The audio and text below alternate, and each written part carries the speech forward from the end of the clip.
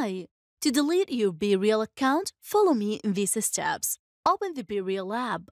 Up here, click on your profile picture. Now, click on the three dots up here. Then, at the bottom, tap on Help. Then, select Contact Us.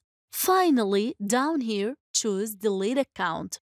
Be noted, you'll be logged out immediately and your account and all your data will be scheduled to be permanently deleted in 15 days. If you log in within those 15 days, your account will be activated again. Now click on Yes, I'm sure down here, and you'll be logged out and your account successfully deleted. That's it. If you like our channel idea, please subscribe to support us. Thanks for watching.